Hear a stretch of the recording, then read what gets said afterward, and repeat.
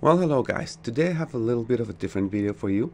Today it's not about flying. Today it's a little bit about some tips and tricks with the Nano S2, which finally, after many crashes, I finally managed to break.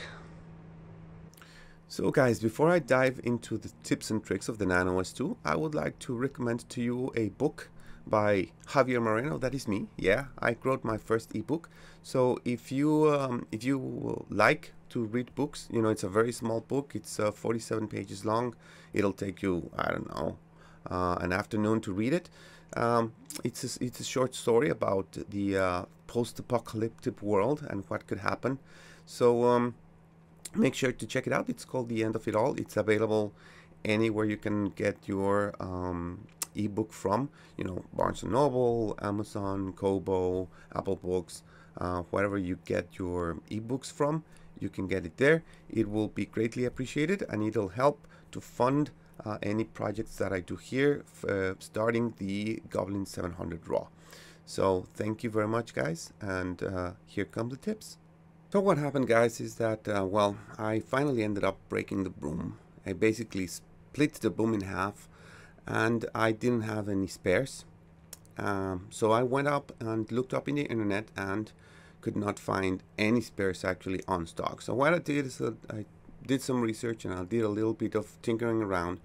I had a boom from a different one, from the Nano CPS, but it's a different connector, so I had to do a little bit of tinkering around and soldering, but it ended up working out just fine. So guys, the tip that I have for you is the use of fabric paint. Yeah, I never thought that, right? I mean, who thinks about fabric paint? Only Jeff West from West Hobbies RC, which, by the way, if you haven't checked out that channel, you should check it out.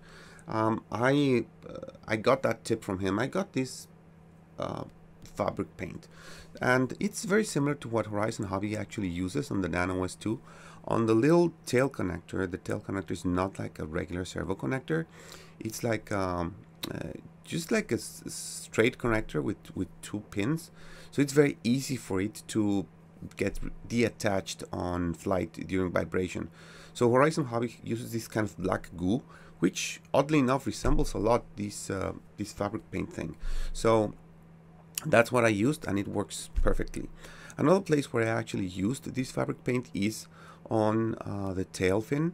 The tail fin just clips together. It doesn't bolt together, or it's not, you know, there's no glue in it. So it just fastens there, and because, of course, you know, this is an inexpensive helicopter, well, the clip is not perfect, so it vibrates a lot. So if you just put a little bit of a dab on the tail where it fastens, then it will stick into place and it will stop vibrating. Another place where I would recommend to put a little bit of fabric paint is where the boom meets the frame.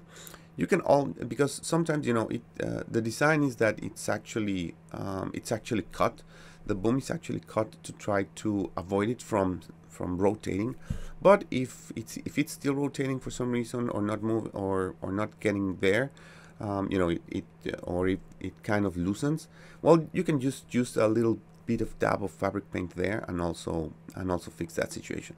Now, if you use the fabric paint on the fin, like I told you, you might run into an issue, which is center of gravity. So now the helicopter will, on a hover, start moving forwards, tilting forwards a little bit, or start moving backwards a little bit. In this case, if you added too much weight to the tail, then it'll start slowly drifting backwards. So if that happens to you, you can just put a little bit on the canopy, at the front of the canopy. Now beware that this is a very small helicopter, so a few grams will make a difference. So just try to put little by little, very little, until when you fly it, you know, your helicopter is stable and doesn't move backwards or forwards. So this is also a good way to fix your center of gravity issues.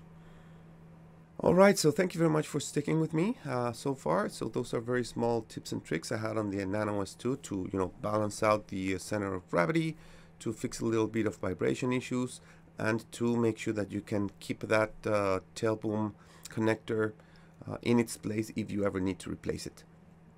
So thank you very much, and I'll leave you with a small little montage of the S2 after the repairs. Thank you very much, and see you.